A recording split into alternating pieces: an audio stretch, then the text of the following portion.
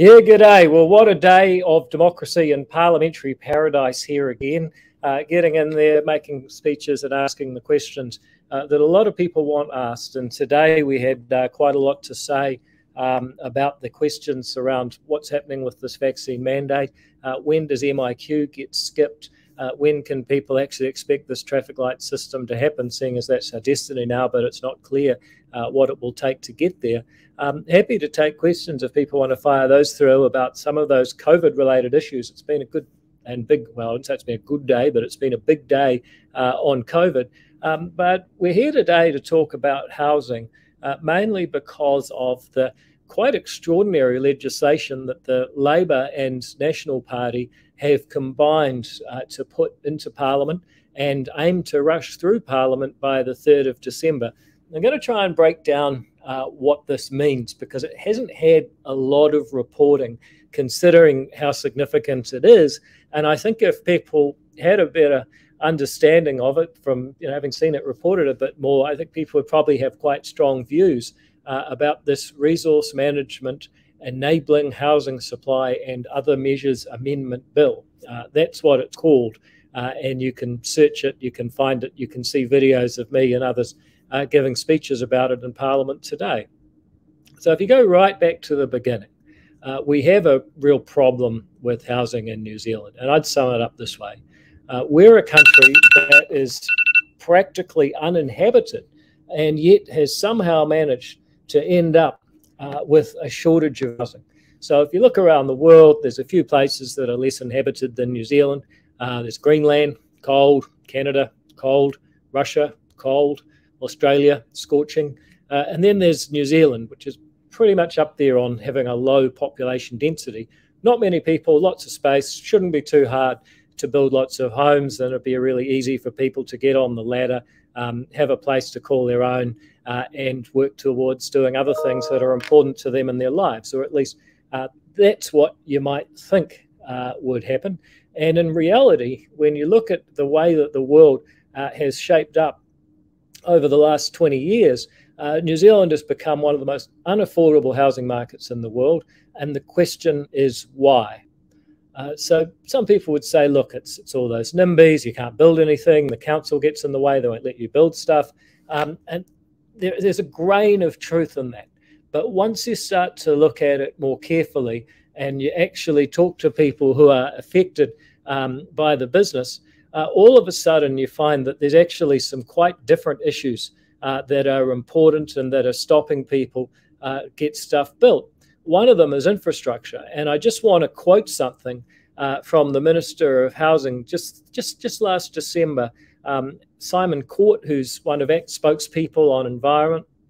He asked a question to Megan Woods about, will they relax zoning? Because that's what this legislation does now. So go back to December, and Megan Woods said, the biggest barrier to increasing housing supply in urban growth areas, now remember, this is Labour, this is the Minister of Housing, and beyond, is the cost and provision of infrastructure. And then she helpfully gives examples, e.g. three waters, transport and community infrastructure. And that, when you talk to people, and I do talk to people who are involved in development, people who work in the council, people who are planning experts, people on the ground who are trying to actually get more homes built and connect all the pipes up so people have a place to live, they'll say, look, yes, there's bureaucracy, yes, there are zoning problems, yes, too many people object and it's too slow to do stuff. All of that is true to some extent. But as the Minister of Housing said just last year, that's not the real issue. The real issue is the councils can't afford to fund the infrastructure, and as a result, they don't build a lot of houses. So the conclusion I've come to, looking at this issue over the last wee while, is that actually, you know what, the big problem we have with housing in New Zealand is not actually a problem with the supply of land. It's the supply of the infrastructure that turns land into actual serviceable sections. If you can't afford the pipes, if you don't have the footpaths, if you can't have the local recreation centre, if you can't have all that stuff councils fund, then it's very difficult to have communities built. And that's what people are really trying to build rather than homes is actually communities. So that's the starting point. We've got a massive shortage of housing, and it's largely driven by infrastructure. And it really matters for a bunch of reasons. I talk to principals of schools. They say, you know what, one of our biggest challenges is that we've got a different set of kids every term, because the kids don't have secure housing. They get shifted from auntie to uncle, some of them living in motels. I talked to the principal at Newmarket School and the Epsom electorate. They say, look, we've got a whole lot of kids that have arrived, been put by the Ministry of Social Development in a motel down the road in Great South Road. Those kids don't actually have much security or certainty in their life, and we're doing everything we can, but there's a chance that pretty soon they'll be gone, starting again at some other school. It matters because there's a whole generation of millennials who are saying, look, we've done everything right. We went to school, listened to the teacher, got a good job, saved up, and yet the cost of a deposit has gone up 40 grand on the average house in the last year. That's 20% of a $200,000 increase.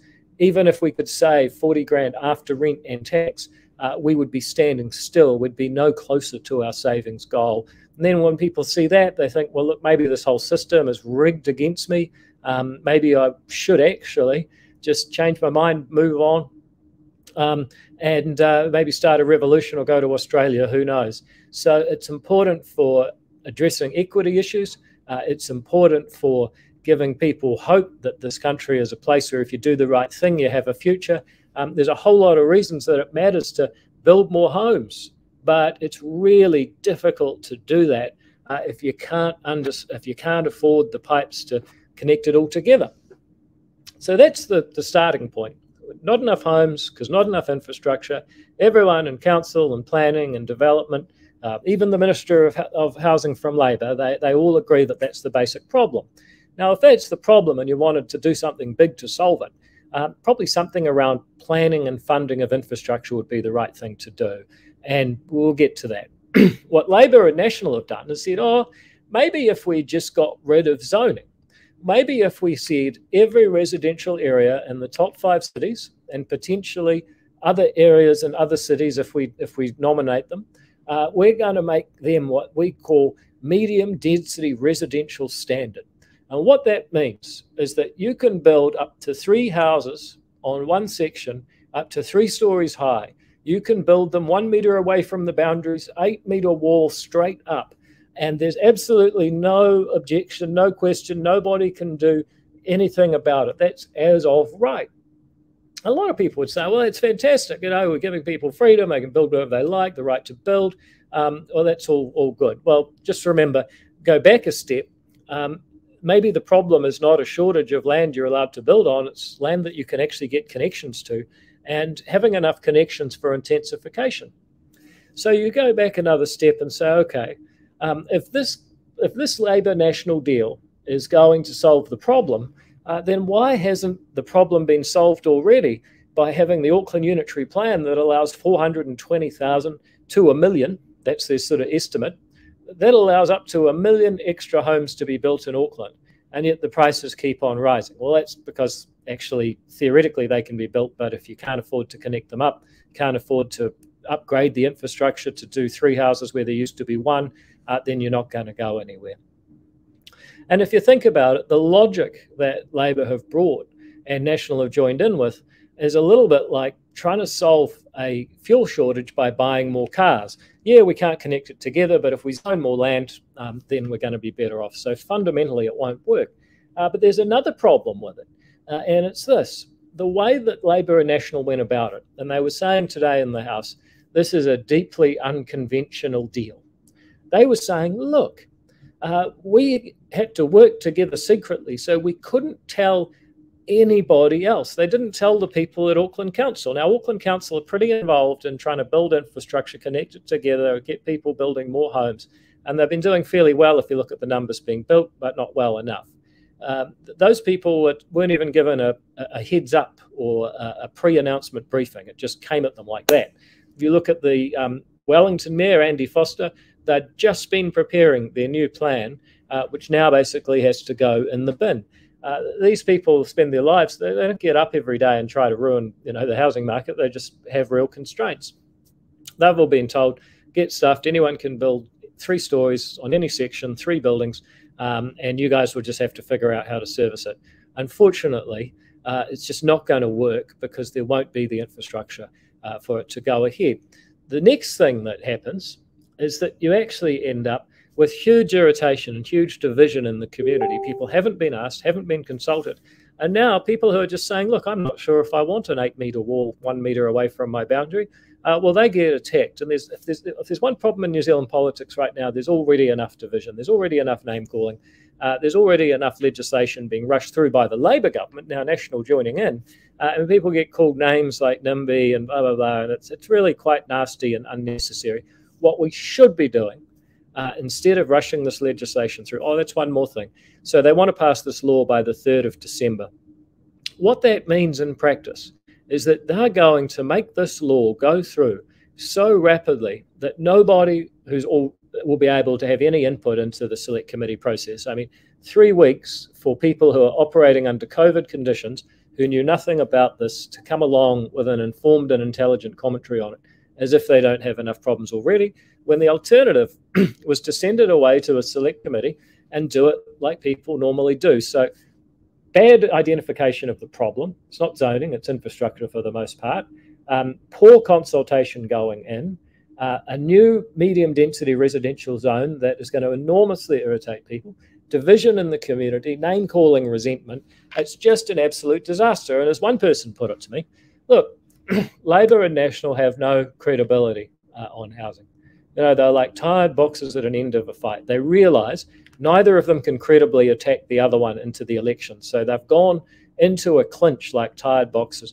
Very boring for everybody else, but it is much safer for them.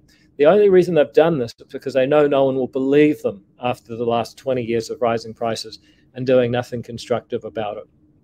All of which leads to the question, how would ACT operate to get together and unite people behind good ideas to actually build new homes and address that very urgent concern that we have?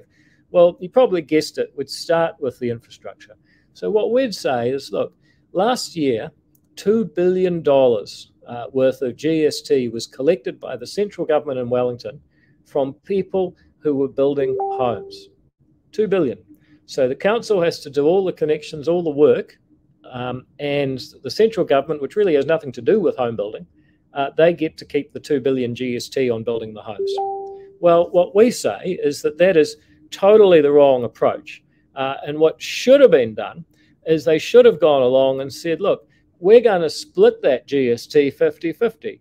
We're actually going to let half of the GST go to the council that is having the housing built in their jurisdiction.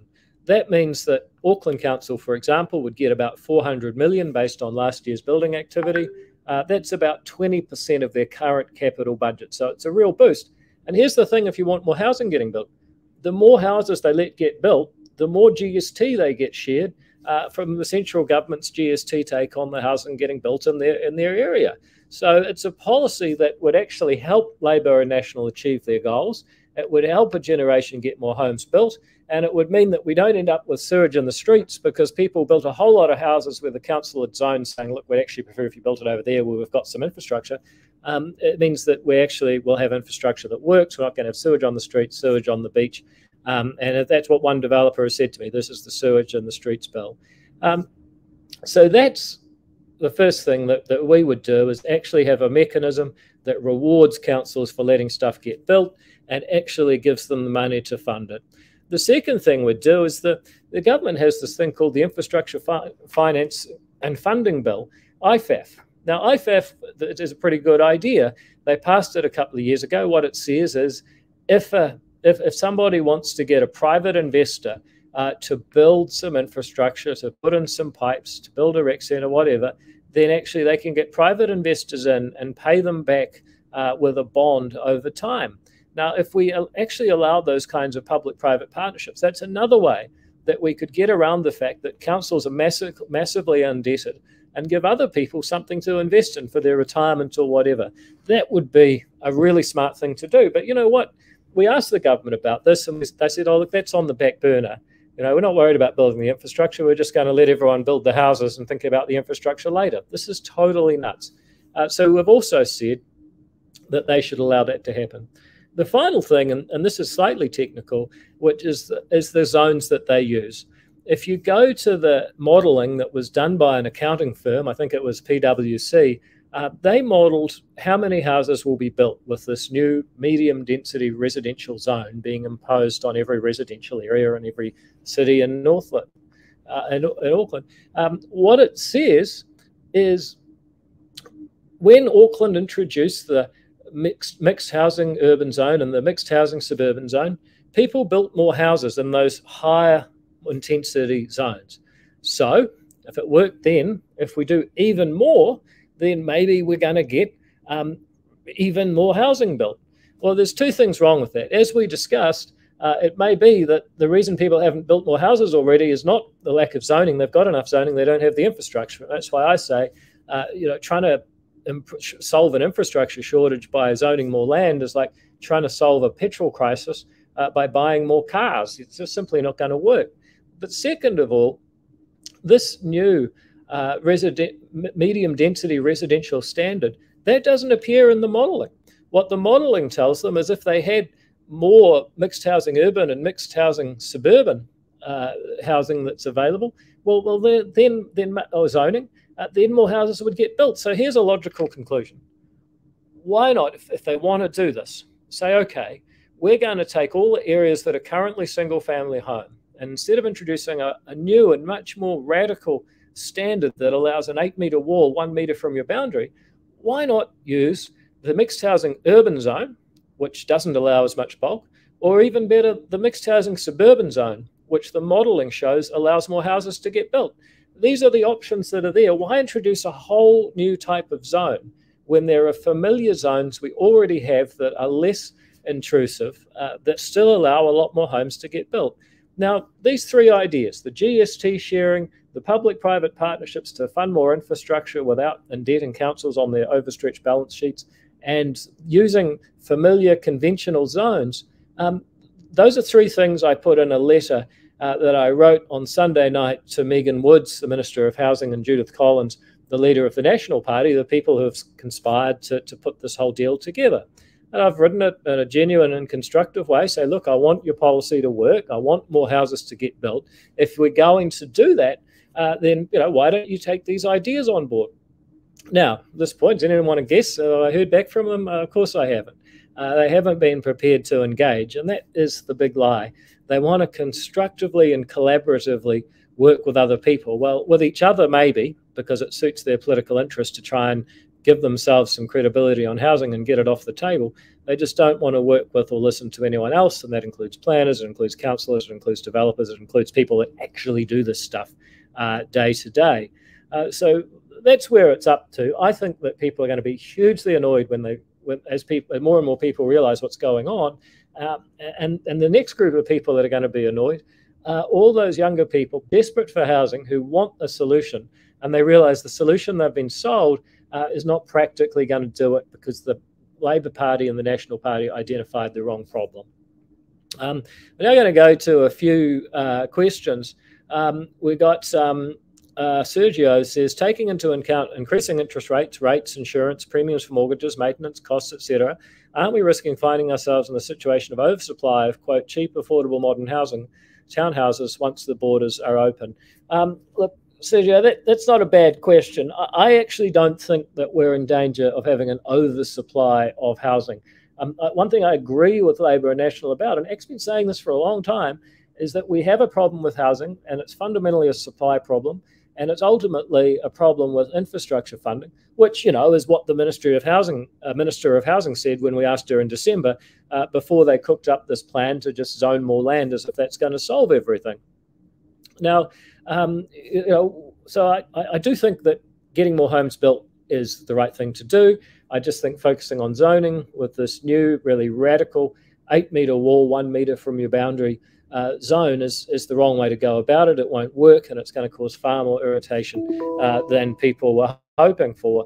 The next thing that we get asked by Kate is, can I stop an obtrusive development with legal action under the new rules, or has the government taken my right to object completely? Well, Kate, it's pretty clear in the legislation.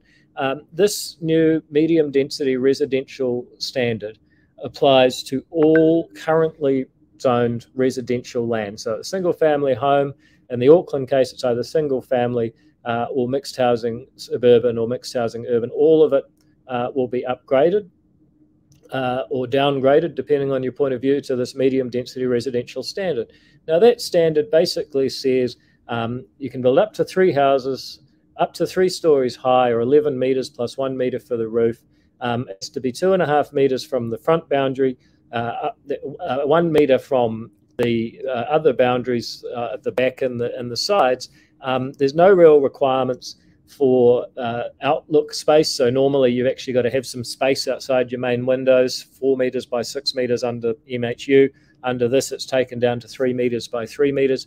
There are really very few restrictions at all. And the government goes on to say in this legislation, or the Labour Party and the National Party's legislation says there can't be any building standards outside of what's in that legislation. So there's about 2 pages of rules there.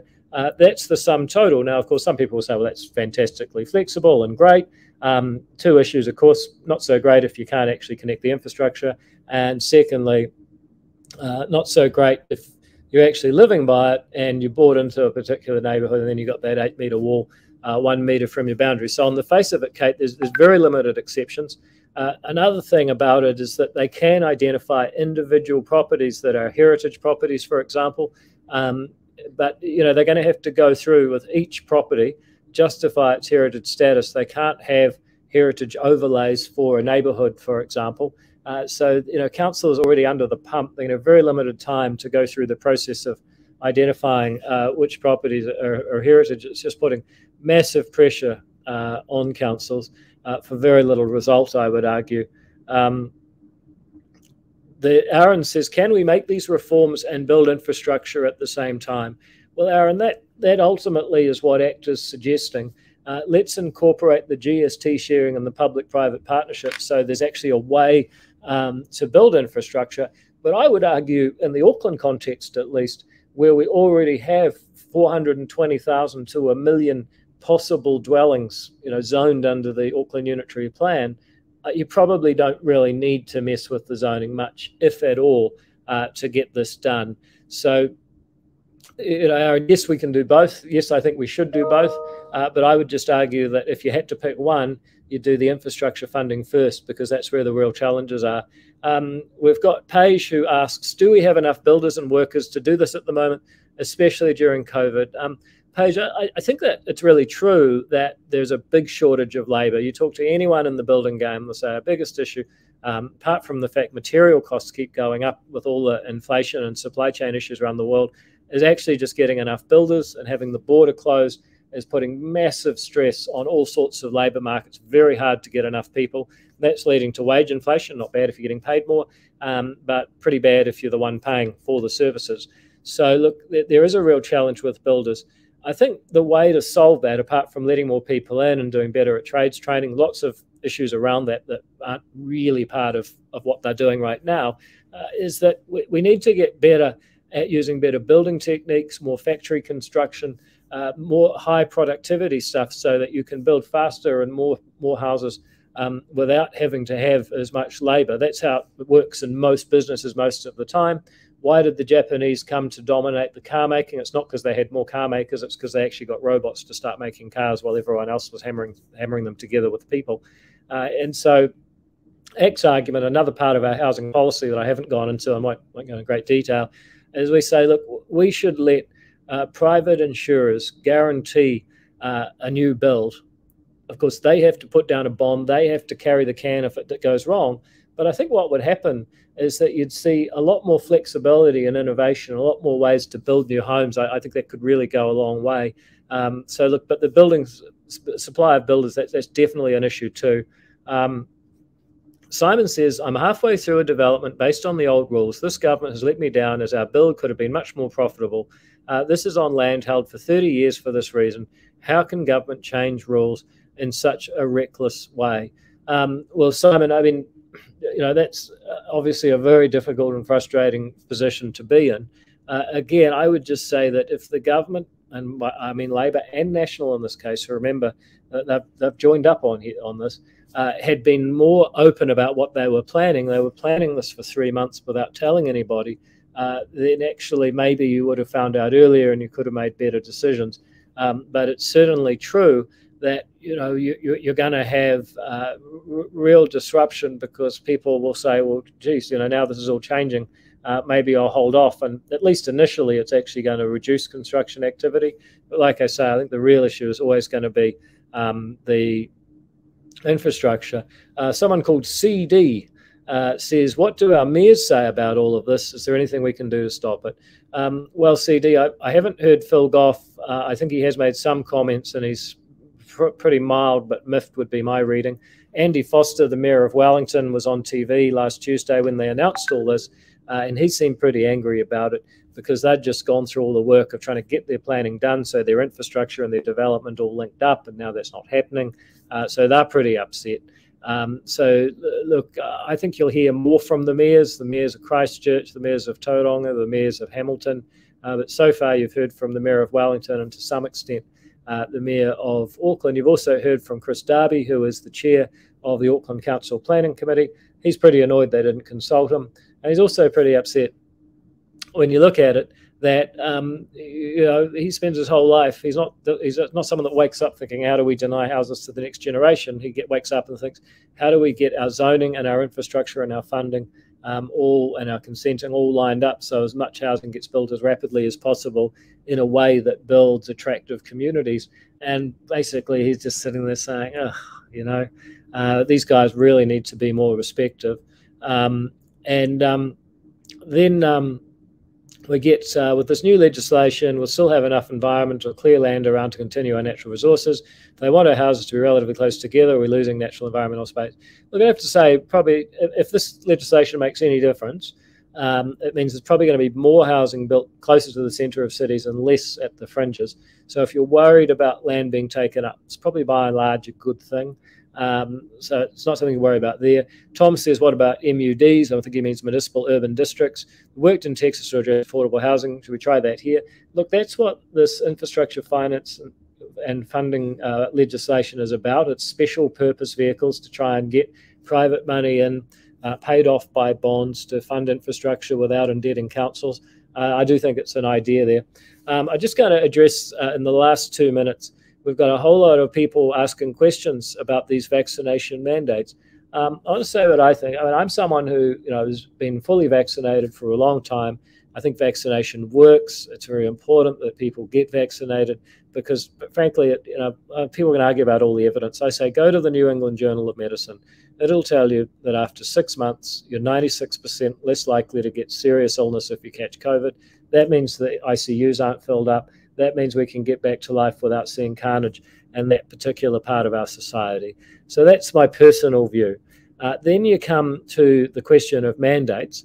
As I've said many times, I think that a business should be able to choose what their rules are. If you want to have a nightclub and say, actually, I think you should be allowed to, should have to be vaccinated to come to my business, my rules, well, look, that's just choice that adults make in a free society.